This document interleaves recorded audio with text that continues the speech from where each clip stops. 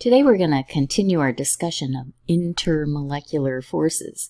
These are the weak forces between molecules. So yesterday we discussed the strongest of these weak forces, hydrogen bonding forces, and today we're going to look at even weaker weak forces. One of these we've already talked about. It's the polar forces between molecules. We can tell when a molecule is polar by whether or not it's lopsided, if one end is more electronegative than the other end. This depends partly on the shape of the molecule and partly on the atoms that make it up.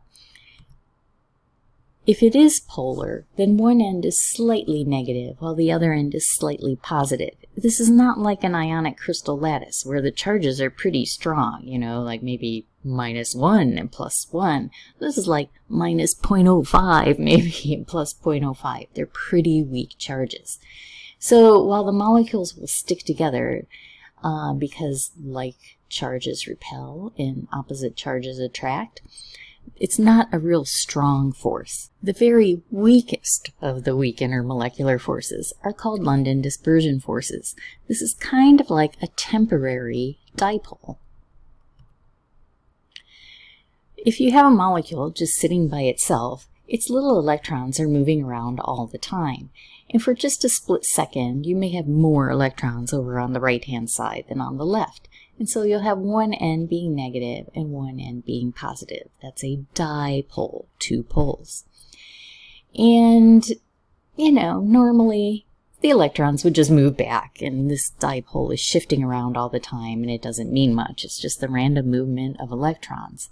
But if this molecule happened to be next to another molecule during this, once these electrons move over here, it's going to repel electrons here, and all the electrons in the bottom molecule will move to the left. And then, because these electrons are over here, the electrons would normally move back over there, aren't going to. They're going to be stuck over here, repelled by these. And so these two molecules become kind of stuck in this position. So the opposites will attract and the two molecules will stick to each other, and the temporary dipoles will become momentarily permanent as long as the molecules stay right next to each other. As soon as the molecules separate, though, these dipoles are going to disappear. So these dipoles are not going to attract molecules towards each other from any distance. A real dipole in a polar molecule would act over a distance to attract other molecules, but not these. As soon as you separate them a little bit, these temporary dipoles disappear and the two molecules are not attracted to each other. So it's a pretty weak force.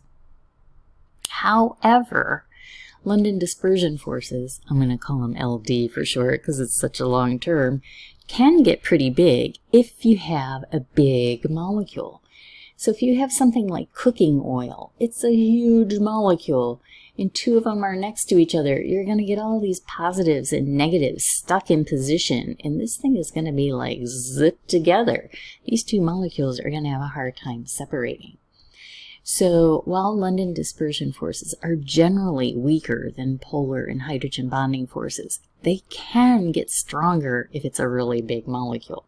In fact, geckos use London dispersion forces to stick to the ceiling. They have a really large surface area on their little toes, which increases the London forces between their toes and the ceiling so that they can hang on to it. It will hold its weight. Pretty cool. Okay, let's sort of put all of our new knowledge together and look at a whole bunch of compounds and see if we can tell which ones will be harder to boil or melt. So of all of these compounds, which one would be hardest to melt? Think about it and go on when you're ready. Well, if you look at all these compounds, these green ones are covalently bonded. The red one is a metal, and the blue one is ionic. And the ionic compound is definitely going to be the hardest to melt of all of these compounds. Which would be the second hardest to melt?